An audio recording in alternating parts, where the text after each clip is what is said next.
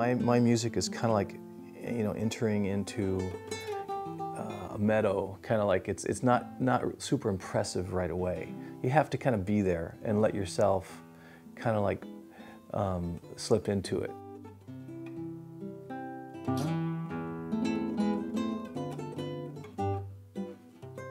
I was in Rome as I grew up there in Naples and Rome, and I was 13 years old, going to the Overseas School of Rome.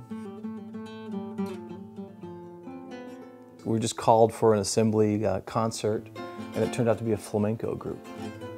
And I hadn't really heard flamenco music, you know, before.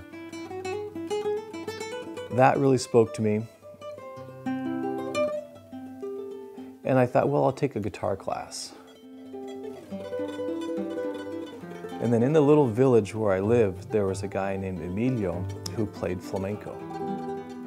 I think ultimately he just wanted to play my guitar, because he was, yeah, he was sometimes without a guitar, you know, he would lose them and he would steal guitars. And so he started teaching me some flamenco things, you know. There's like this nostalgic sound.